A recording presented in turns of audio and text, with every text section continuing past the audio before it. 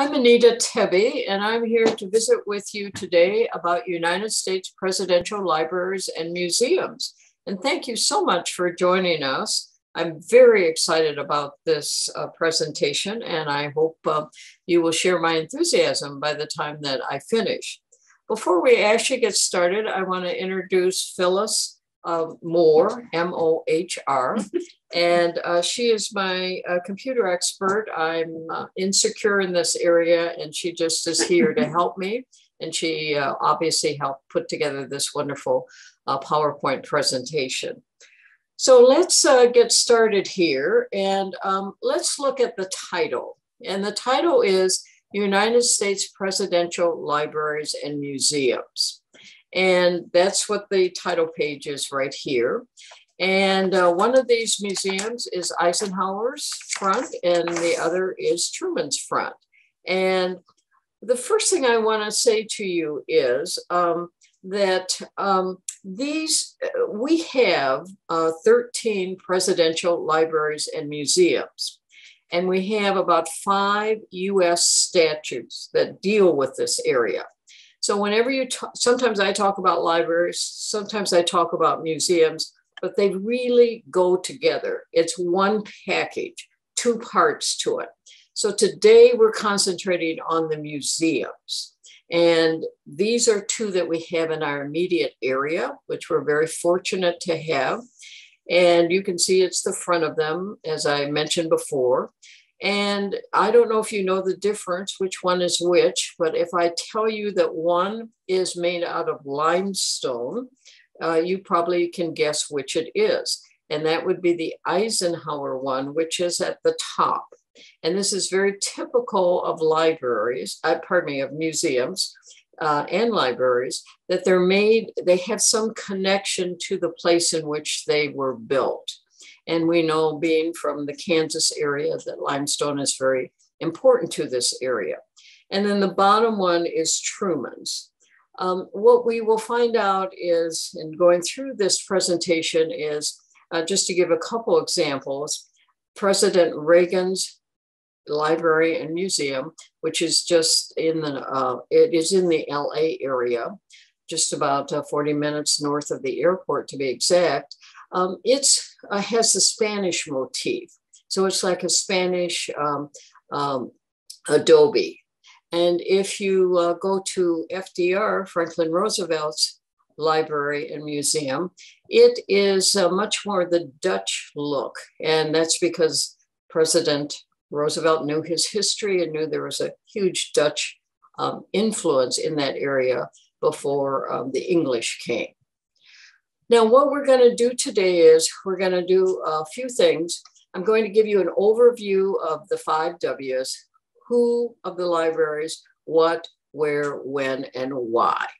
And then we're going to look at the 2 museums that we have in our immediate area, the Truman one and the Eisenhower one.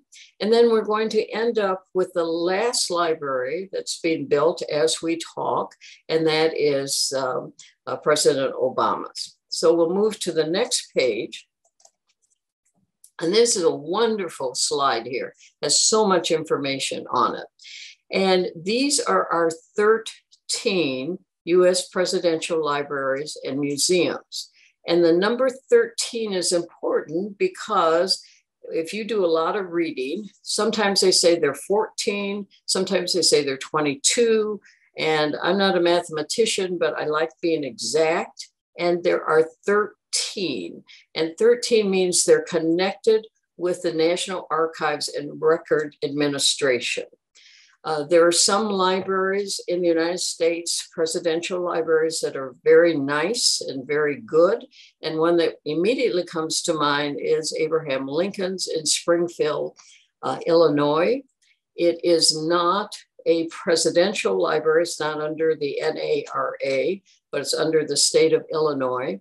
And one of the best in the country, and I would strongly recommend it to you.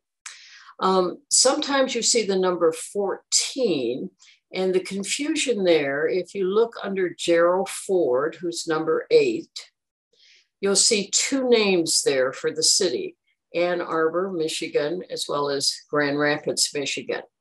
And what Gerald Ford did, which was the only president that's done that, is he has a library in one of the cities, and that's Ann Arbor, where University of Michigan is. And then he has his museum in Grand Rapids, Michigan, where he grew up. And sometimes people call those as two rather than one. But as I said, they're interconnected, and all the rest of the libraries are located in the same area. So let's go to the next slide, and we'll talk about how did this all get started? Who is the person behind it? And as we can see by looking at this picture here, it's Franklin Delano Roosevelt. And he was our president longer than anybody else, had just started his fourth in 1945, and then unfortunately dies. And he was the one who came up with this idea: we need to have US presidential libraries and museums. The library is where you do the scholarly work. And we've had incredible work done in finding out what the history of these administrations are, which is an important part of our own story, our own United States story. For example, if you read a biography of President Eisenhower, even 25 years ago, he was talked about as a caretaker president.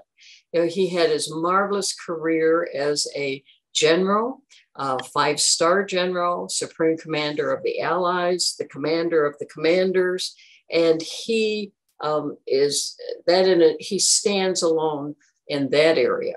But he also was president of the United States, and many people thought, even as he was president, that he was just more a caretaker, just kind of sliding into retirement.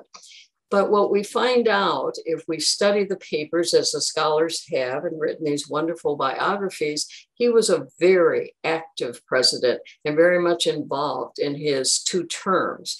The interstate highway system is one of his wonderful additions to our country. He was very involved in stopping the Korean War, certainly with his military background. So if you read a biography of Eisenhower, I would recommend that you read one that was written in the last 10 years. So that's just giving you one example of we need this scholarship to really understand what's real and what is not quite the correct interpretation. So before Roosevelt came up with this idea, our very first president, going to the slide, was of course George Washington. And he believed any paper, any document, any record that he had from the first administration, and he served 2 terms, belonged to him personally, and any artifact belonged to him personally. And that's, of course, where our museums go, or the artifacts go in there. So if you go to Reagan's, you see like the flying White House, the Boeing 747 that flies and takes our presidents all over the world. You also see Marine One there, and it's not a picture, it is actually the plane and the helicopter. One of the things in Eisenhower's museum that you see, and I saw a lecture by the archivist from the Eisenhower Museum, said, our most precious object in this museum is Eisenhower's address to the soldiers the night before the Normandy invasion. And it's 3-page speech, and it's shown in the museum. And it's obviously also kept in, it actually belongs to the library. And it's a very moving speech. And if you want to read something that's worthwhile, I would recommend it, pulling it up. But what Eisenhower basically says is that he's honored to be the leader of these great men and women that are fighting the war. He is proud to be their commander, excuse me. And what he says at the very end, which is just very moving, as you can tell my voice, he says, we did everything we could to make this a successful operation. But if we fail, there's only one person to blame, and it is me. I'm the commander. I take the blame. I take the credit. So anyway, that's just one thing that you would see in the Eisenhower Museum. Okay, so going back to Washington, he took everything with him. We have no idea what happened to it. And this, of course, bothered Roosevelt. And up until his time, what some people would do would put it in the Library of Congress, which is our huge research center in the United States. And it's on Capitol Hill, and you have all kinds of, over 1 million records are kept there. And so a lot of our libraries, a lot of our presidents before Roosevelt would give their papers and their documents to the Library of Congress. Other people like John Quincy Adams, would turn them over to the Massachusetts Historical Society. They did not want to keep them themselves. They realized the value and that American people needed to have these preserved, and it really belonged to the people. But unfortunately, many of these records, artifacts were destroyed, lost, or stolen. So Roosevelt, beginning his third term and having tremendous amount of records and artifacts, said, we need to get some kind of system here. And so he came up with the genius idea that we're going to combine the public and the private in this endeavor. And the public would be the government, the National Archives and Record Administration, and the private would be the president would establish a foundation and raise money. And the two purposes for the money was to buy land and to build a library and a museum there to put all these valuable records and artifacts that we had. And he was the one who then implemented this plan in 1939. And his was the first library and museum, and is actually 100 miles north of New York City. Beautiful site right by the Hudson River. And from his time forward, then all the presidents since then have had a museum and library built. Now, if you go back to the first page of the, I meant to say this, the one with all the, well, anyway, Roosevelt is the second one listed there. Thank you. The first one is Herbert Hoover, and Herbert Hoover chronologically was obviously before Roosevelt. Roosevelt had the idea, he implemented it. Hoover liked it so much, he's now the former president. So he had his library and museum established in West Branch, Iowa, only Iowa president that we have.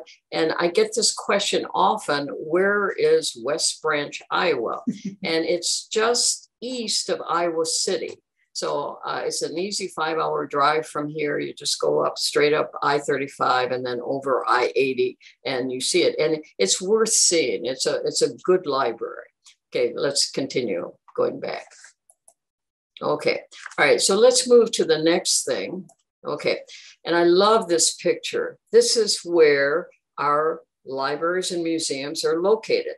And I'm going to give you about 10 seconds to count the dots.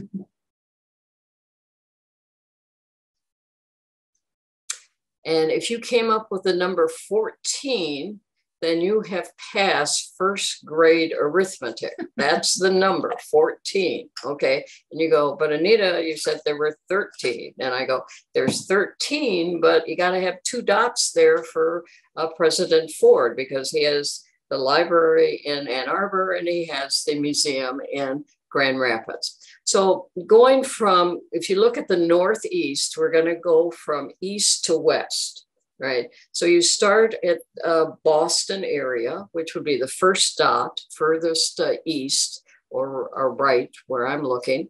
And that would be JFK's library and museum. And it was built after his death because, of course, he was unfortunately killed while he was in office. Then moving to the left, you would go, that would be New York, and that would be President Roosevelt. And then continuing the two dots that are in Michigan, that would be Ann Arbor and Grand Rapids, that would be President Ford. And then right about in the center of the map, you have Iowa. So that obviously would be Hoover. And then you drop down and you have two that are very close to each other. The one that is in Missouri would, of course, be Truman. And the one on the other side would be Kansas, and that would be Abilene. And then you go to California. So you skip that huge area that we do have no libraries, but you have two in LA. And the one on the top, further north, is Reagan's. And the one just below that, another suburb of LA, is President Nixon's. Then moving back over to going back east, you have three libraries, the most that any state has, libraries and museums. And they're in Texas, in that triangle there. And the top of the triangle would be Dallas. And Dallas, that is where President Bush's library is located. And that would be President George W. Bush. So it'd be Bush Jr. And then going down to the left-hand side, that would be Austin, and that is LBJ's library. And then next to it, the last one would be President H.W. Bush's library, and that would be near the Houston area. Then going a little bit northeast, you'd have Arkansas, that's Little Rock, and that would be Clinton. And then going straight east to Georgia, you would have President Carter's. So those are the 13 with actually 14 different sites. Now, how does the president make the decision? And everything rests in the president's hands. If the president doesn't want to have a library museum, he doesn't have one. We just happen to have had, since Hoover's time, now through Obama, that they've all said, yes, that's what I want. And the location is very, very important. Some of them like it in their place of birth. And that would be true of Hoover. He had it at his place of birth. So would Nixon. That's at his place of birth. Some like it where they have had a lot of connection and meaning. That would be true of Obama. Obama was born in Hawaii, spent a great deal of time in Chicago, also had connections with New York City, attending Columbia University.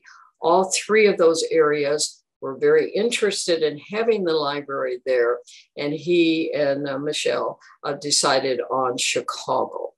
It's very prestigious for an area if they have a library and museum in this area. Abilene, Kansas is honored by having President Eisenhower choose that. That was not his birthplace. He was actually born in Denison, Texas, but his family at a young age moved to Abilene, and that what he called his home. Also Truman, that was not his home, Independence, where it's located, a suburb of Kansas City, Missouri, but that's where he spent a great deal of time. And just a very quick side note, and President Truman is a wonderful storyteller. And one of his stories that he tells is, I really wanted my museum and library in Grandview, Missouri. That's where my family farm was. And that's where I had deep roots. And so the family farm, when they were deciding where it was to be built, was being farmed by two uncles of his. And he said, he made this proposal, and President Truman said, I can't repeat what they said, but it was not favorable. And they said, are you kidding, Harry? Putting a library and museum on this valuable property, this wonderful Missouri dirt where we raise wonderful crops? You're out of your mind. And he said that ended the conversation. He never asked again. So that's how it ended up in Independence. All right, let's go to the next slide. Okay, so when these people decide and they make the decision, sometime during their administration, they bring it up. President Obama brought up very early in his first administration that he wanted a museum and library. He kept saying, I want it digital, and we weren't sure what that all meant, but now we do know because in June of this year, they had their groundbreaking ceremony, and we'll talk about that later. President Trump has not said to this point if he wants a museum and library. And we obviously, President Biden has been in office less than a year and has not made any mention of it. Okay, we'll go to the next slide. Okay, now here's one of the critical slides here, and we'll go through this quickly, but it deserves a lot of discussion. Why do we do this? We spend a lot of money on these buildings. They're built with private funds, but then we turn them over to the NARA, and they're government buildings. They're owned by them and they're administered by them. And I didn't quite say that, but that's how we get the private, the foundation, and the government marrying and doing this building and preserving of this history. So the pro is we save our history, and I'm a historian. That's what my undergraduate degree in. I love understanding our past so we can understand our present and build on that to have a better future. I believe very strongly in that.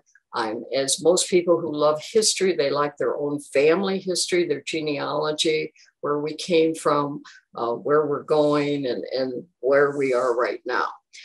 So that's the pro. The con is people go, what we're doing is our country was based on the principle of our first three words of our US Constitution, we the people. And we're making these men, and they've all been men so far, as little gods, as queens, as kings. And that isn't who we are. We're getting out of what we the people are about by putting too much emphasis on one person who was the leader of our country for so many years.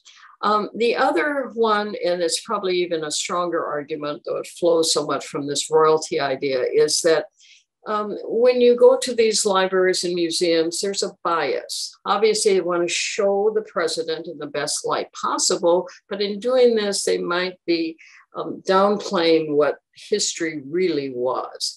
And the three that are criticized the most on that are Nixon's library in the LA area, also Reagan's library, which is in the LA area, and the last one is Clinton. And what has happened is that with Nixon, it's the Watergate. And it wasn't that it happened, this break into the Democratic headquarters, but it was the cover up.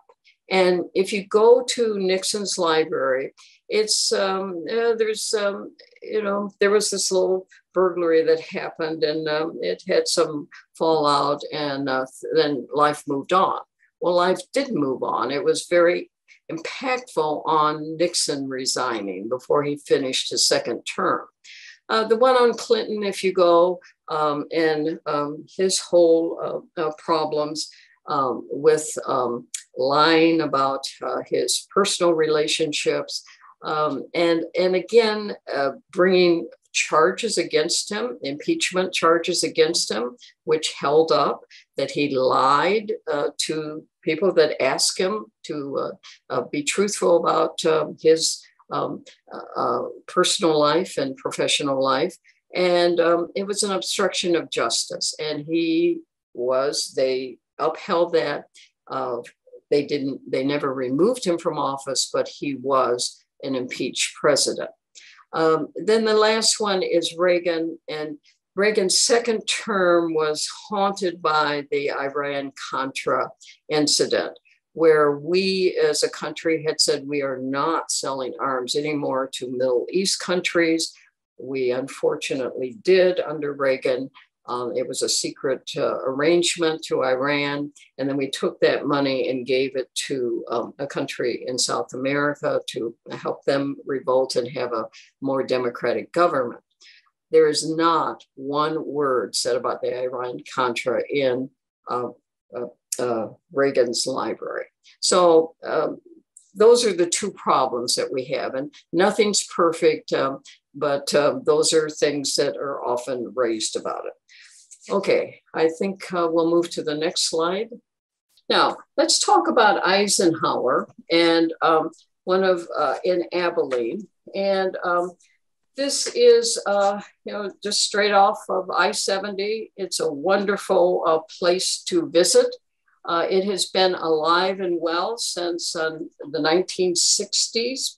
It's a very traditional library, contrary to Truman's, which is much more what we call the more modern era. And we'll talk about that in a second. And if you look at the next slide, the campus of Eisenhower, if you haven't been there, you will be just overwhelmed. It's beautiful. It's well done. And there are actually 6 places in this gorgeous courtyard. So the keys are, if you look at the upper right hand, is number 1, the museum. And then at the bottom is the library. So the 2 cornerstones are the museum and the library. And then in between is this beautiful, powerful statue of President Eisenhower in his World War II outfit. And we'll get to that in a minute. And this is unique. In none of the other 13 libraries and museums is there a place of meditation. It's a beautiful chapel. And that's where Ike and Mamie are buried. And a third person is buried, their eldest son, who died at the age of 3. And he was very insistent that that be part of this whole complex. And he says, we need a place to reflect. We need to spend more time thinking and planning rather than always acting. It's worth going just to see that. And then we have Ike's boyhood home. And this is why it's always good to have the libraries and museums built in an area which the president lived, because then you can also go through the home. And this home is unique, it's beautiful, it's Victorian, and there were 6 boys raised in that family. And you go, I don't know where they put those boys, big men. Okay. And then we have the visitor center. Okay, going to the next slide. This is, and I guess I get carried away here. This is the place of meditation that is right in the courtyard. Beautiful fountain in front of it, right? And every president but 2, and you can probably figure out who they are, have been buried on their property, their library and museum. And the 2 that have not, one has said he's still living, but he doesn't want to be buried at his library and museum. The first one was John Kennedy. Okay, he's buried in Arlington. And his wife, obviously the first lady, said that that's where she preferred him to be buried, and he was never moved to the library and museum after it was constructed. The second one is President Carter, and his library and museum is in Atlanta, Georgia, and he says, I do not want to be buried there, nor does my former first lady.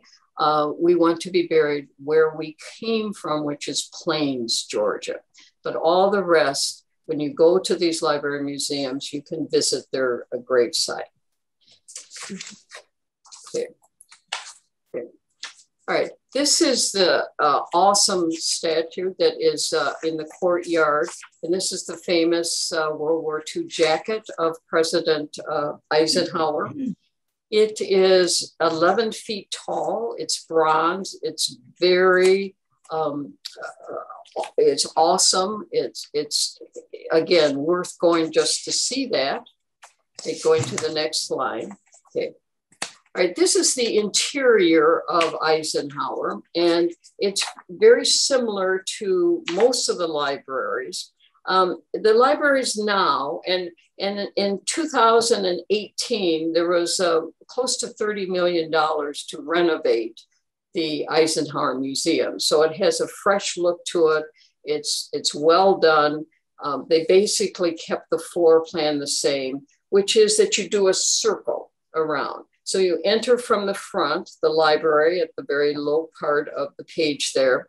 And then this is very typical. They talk about their early years. And then you have the third thing is the educational center. That's like the auditorium, the meeting rooms. And then President Eisenhower, he had two fantastic careers. So they spend a lot of time talking about World War II. And then there's a big big part on his presidency. All 13 of the libraries have a huge tribute to the First Lady. And this is true in Eisenhower as well as the other 12. And then you come around and you have the farewell. You can exit there. Or what all libraries do is they have special exhibits that they bring in. One of the best ones that is getting rave reviews is George W. Bush's library has a special exhibit on immigration.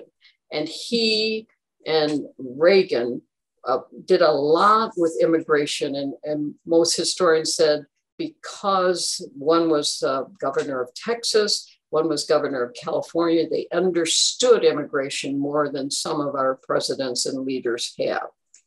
Going to the next slide, we'll go to our next person, and that, of course, is President Truman. And this $30 million renovation is magnificent. I went there. It was open from the 4th of July until the 3rd week of July, and then it was closed again, as all of them were.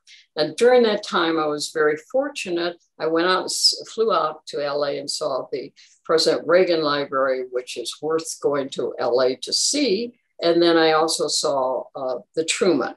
What they have done is not only have they improved the whole layout of it, but the content is really, really done well.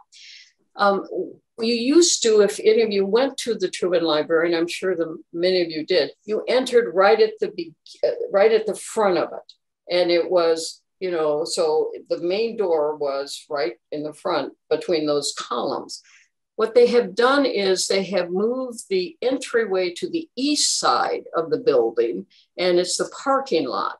And so you enter, so you're in the parking lot here, and you see Harry there in a statue form waving to you as you walk in. Okay.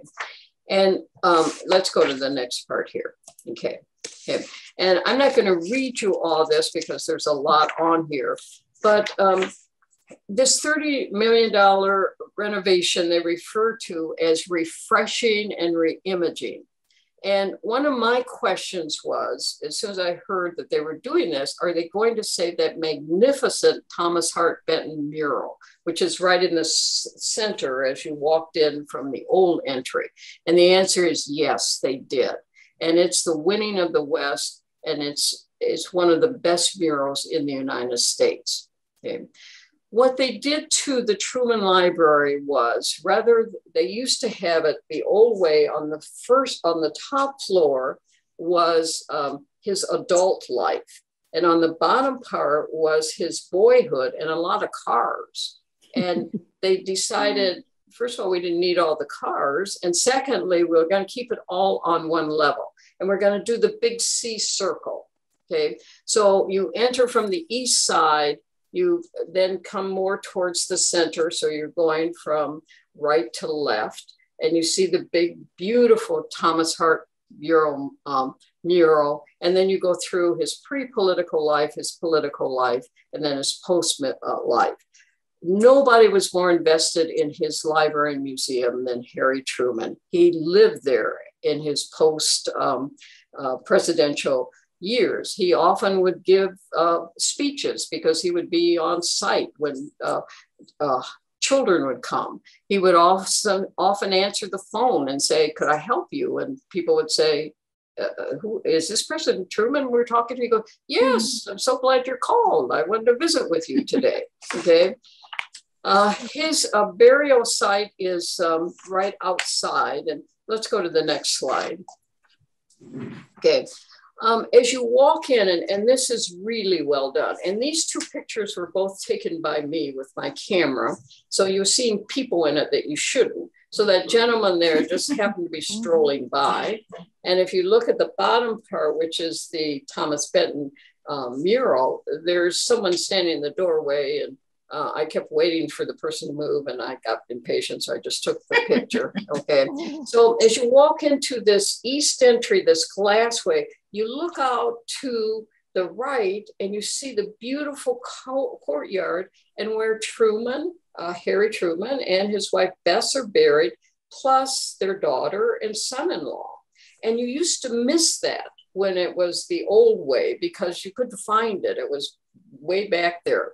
It's very well done, and it's very open. And then, as I said, they retain the Thomas Hart Benton mural. Okay, right. Now, one of the things about, and this is the new wave of presidential libraries, not just to say, here it is. And obviously we have a certain bias because we're very pro Eisenhower, we're very pro Johnson, whoever it is that we're connected with, but give the nuances of history. And notice the next line, present the facts and draw your own conclusion. Now, the listing of facts, of events here, atomic bomb down to Korean War, within the first 4 months of Harry Truman taking over as president in April of 45, he had to deal with all of these. It's incredible how the man rose to the office. And one of the most controversial things he did, we knew that Japan was going to surrender. Germany surrendered in April, and then, of course, in August, Japan surrendered. We're talking obviously about World War II. We knew they were going to surrender Japan. It was just how quickly, how many more lives had to be lost. And right or wrong, President Truman decided that we were going to use our atomic weapon, Hiroshima and Nagasaki. Very controversial. What they do at the library is they present both sides. General Marshall was very, very opposed to this. One of the greatest generals we've ever had in the United States. There's letters from Japan. There are pictures of Japanese that are so scarred and burned from the aftermath of these bombs. You can hardly look at the pictures. So and the question is, was this the right way to do it? You know, and the answer is yes, but, no, but that's how they're presenting these history now in these museums. There's no black and white. There's no, yes, it was right, yes, right. There are nuances to this. And the Truman Library is doing this very well. Okay, moving on to the next one is the technology in there, and this is true of Eisenhower's, is improved remarkably. A lot of interactive activities, videos, touchscreen activities. Okay, we'll move to the next one. And this is the last thing that I want to talk about. And I don't want to spend a lot of time on it because, to be honest with you, the jury is still out. President Obama, since he entered office, said, I am not going to have a physical library. We are not going to store all these documents in paper form. We're going to do it digital. And that's what he is doing. There is no physical library that is being built. It is all digital records. And they are being supervised, as they should, by the NARA, the National Archives Records Administration, to preserve, renew, and you can read all that. Okay, that is a huge, huge difference. And people are going, whoa, what happened here? Okay, he has said this from day one. We didn't understand it. I've done a lot of research on it. It's hard to find any articles on it because I don't think a lot of people are aware of this. Now, the other two things that he has changed is. And according to their 5 laws in regard to United States presidential libraries and museums, it never says you have to have physical buildings. It says the job of the NARA is to preserve and share these documents, these artifacts, but there's nothing about physical. Now, the next thing is there are 3 buildings that are being built, and you can see them. And the one in the middle that looks like a lantern, like light, giving out light. And this is in south part of Chicago. It's very close, as I mentioned, to University of Chicago. This is the museum, and that's where the artifacts will be stored, the videos, and where visitors will be more than welcome. Right below the building, right in front of it, I guess I would say, there are 2 other structures, and those are the Forum, and that's on the slide. And that's a community building, the restaurant, the auditorium, the gift shop. And then the other 1-story building is the Educational Citizenship Building. It is anticipated, what we know of President Obama, he was a community leader. He was always involved in educating people before he became a US Senator and then President of the United States. He has a very strong commitment, as does his wife, First Lady Michelle Obama, into educating of people, getting people involved. The government is good. It can only be better if we have the right people in the right places, and that he will spend a great deal of time there. Right. Now, the key, and I went over it a little quickly, is that those buildings, the museum, those 3 buildings are going to be owned by the Obama Foundation. They are not being transferred to the NARA. Why? We're not quite sure what the whole reason nor the impact will be. Right, let's go to the last slide, and then we're just about on time, so I can hear from you, okay? One of the wonderful articles that I read said, Obama's library is not your grandparents' library, and it isn't a physical building, and we're in a modern age, and he is the first digital president. Okay, now there's been pros and cons here, and the pros are that these documents will be much more accessible, and they'll be cheaper. We just go online and pull them up. The concern is we have NARA in charge of all this. Are we going to have some huge data dump and we can't find what we want to find? And, it goes on. And you go, well, the government can figure this out. At least we hope. Okay. All right. So as I said at the very beginning, the judgment is out on this. Is this the wave of the future, or is this just a little blip? And first of all, is Trump going to have a library and museum? Is it going to be physical structures? Is Biden going to go?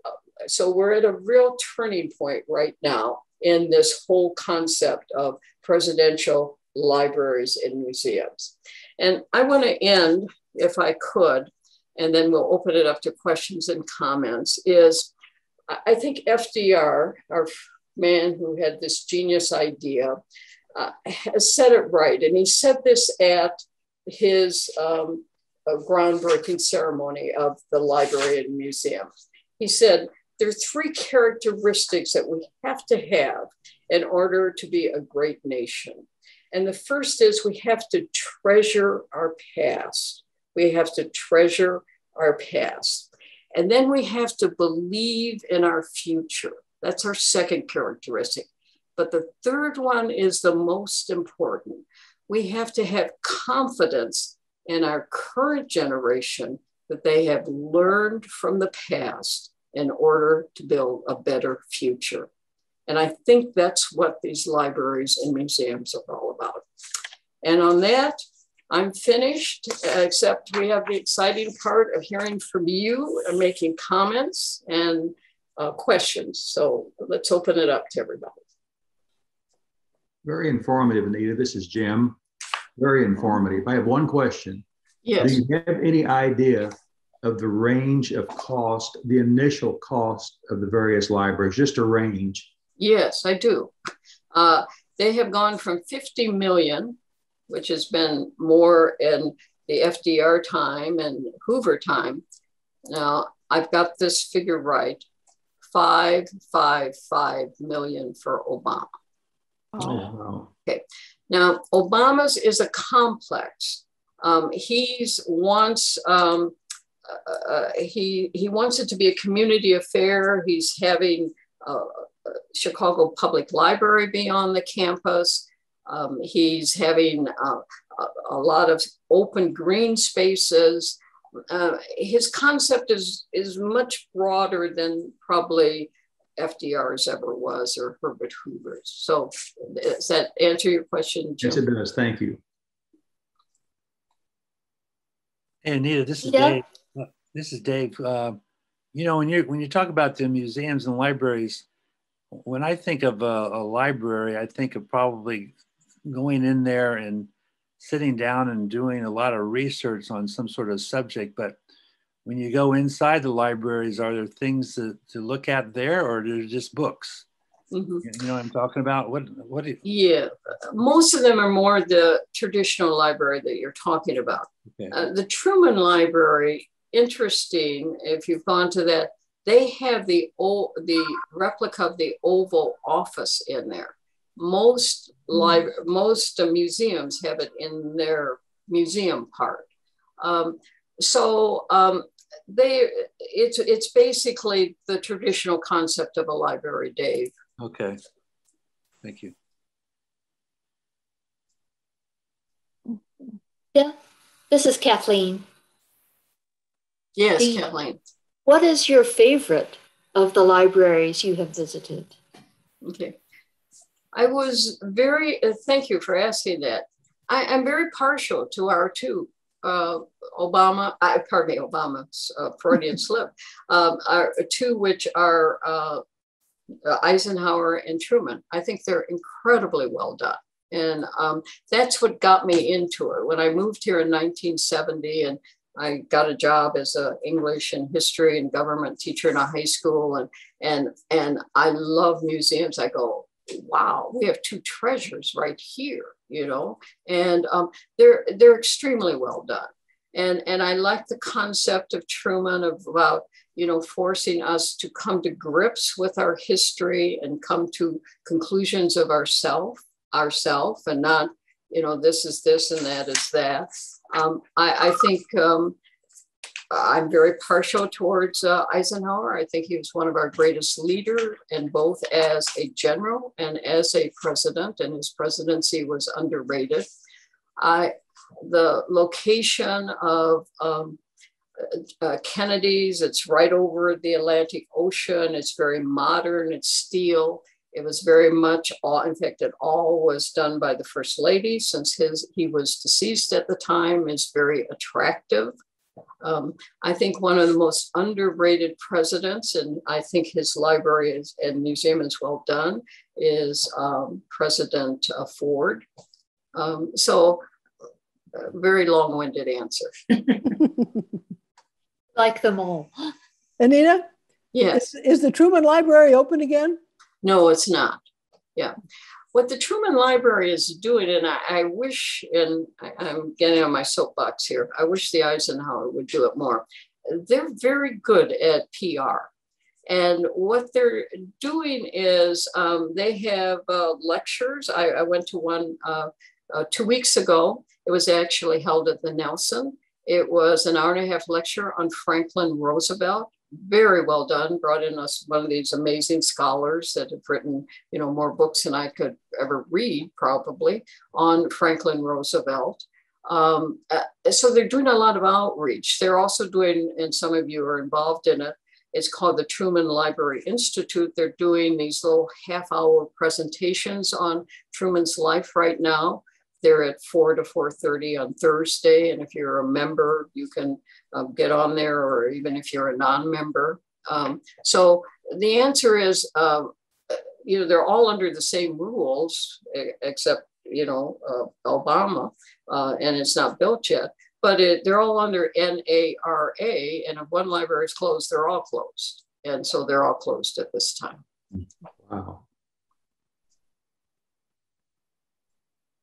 I would agree that chapel in Abilene is special. Mm-hmm. It is sacred. Yeah, it's one of my favorite spots. Yeah, I agree. How many of you have been to libraries? And I'd like to hear it. Dave, what's your reaction? Well, I've been to Truman. I've been to Eisenhower. Both of them are great. Sometimes if you really like museums, I will sometimes take 2 days to do a museum, because mm-hmm. I think I only have tolerance for so long at a museum. I mean, even when it's a good one, because you're standing all the time, and sometimes to really get a good museum, sometimes you have to stay 2 or 3 hours and then take a rest and come back again the next day. But yeah, I have not been to the new Truman Museum. I was at the old mm-hmm. one, but that was a good point about the grave sites, about the Truman Library, because I had no idea it was over there. Mm-hmm. When I went through the first time. You'll see it right away the minute you walk in that east entrance. Yeah. So, yeah, I've been to both of those. Yep. Mm-hmm. I've been to the George Bush Library in College Station. Well, tell us about it. And that was beautiful. That was absolutely.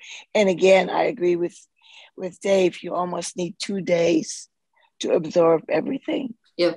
And which George Bush Library was it? The one in College Station. Okay. George. Okay. So that would be HW. WHW, okay. Yes. All right. So it would that's quite spectacular. Yeah, near Houston.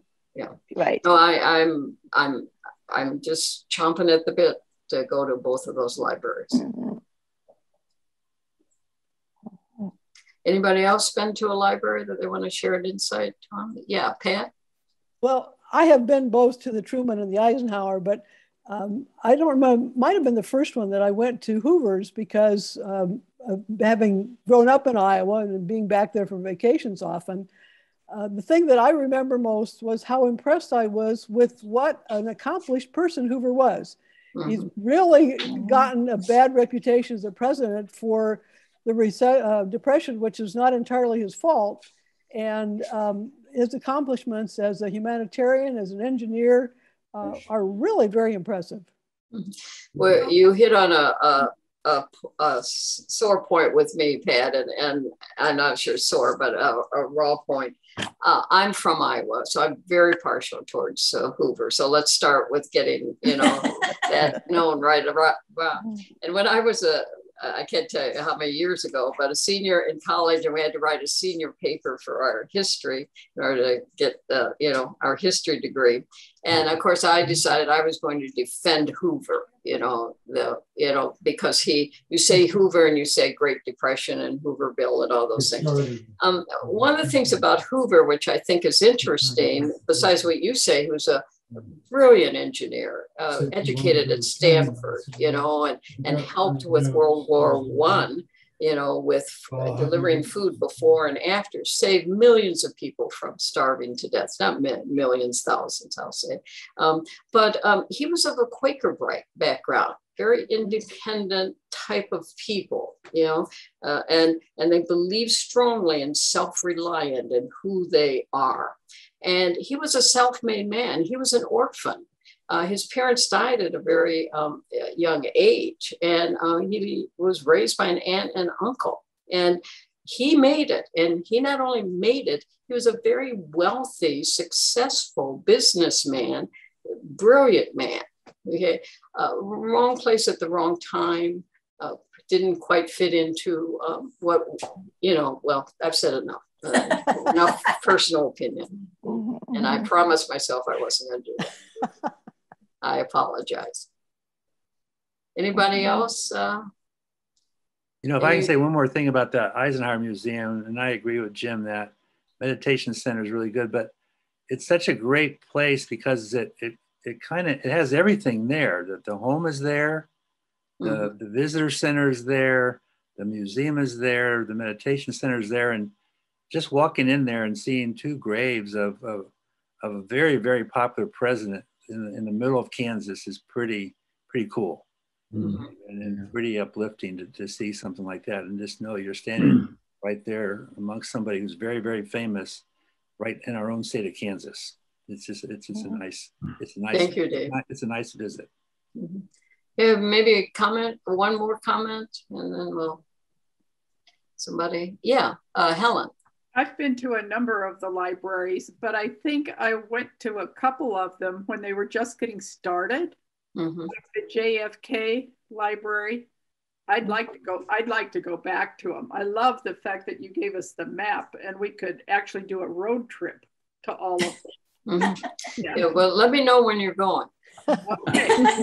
I've been to the Clinton Museum twice, and there was like 5 years between the two visits. The second time I saw a lot of different things than what I saw the first time. But the first time, Dave, I've spent all day there, all by myself, just seeing that museum. And the second time I was with a group of my classmates from U of A at a reunion we had. So it was a different kind of experience for sure. That was initially described by some people as looking like a big trailer. Jim, I'm glad you said that. You are? Phyllis will say that too. We were talking before, and I said, I went to Clinton's library about 3 months after it was open, and I hope they've improved the grounds, and it just looks like a boxcar on stilts. I'm not sure who the designer was, but and again, very personal opinion that it does not belong here. But once you're inside, it's interesting. Yeah, that's right. Well, I see Debbie, thank you for arranging this and letting me speak. And I've learned a lot just from hearing these insightful comments at the end. And I wish you well and enjoy this beautiful fall that we're having. Thank you. Thank you. Thank you, Anita. Thank you. Thank you, Anita. Thank Thanks, you, Anita. Anita. Thank Thank you. you, Anita. Thank you.